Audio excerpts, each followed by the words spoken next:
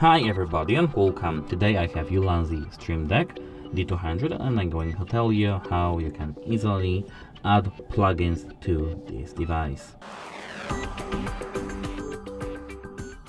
At first we have to click on this default profile section here and click edit profile. I forgot to tell you about it. This is a ULANZI Deck application, and if you want to know how to download this application, check our channel because we have a video for it. Now we can move to our page. Now we have to click plugins, and here we have the button called add. We have to click on it, and as you can see here we have use to your product marketplace.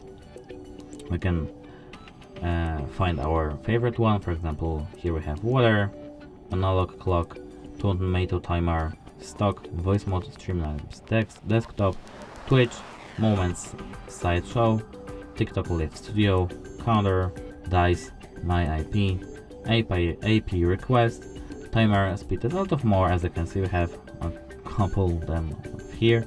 For example, to add the plugin, I will add the water one. Here we have to enter our email address and our password to install the application, and that is just it. Goodbye.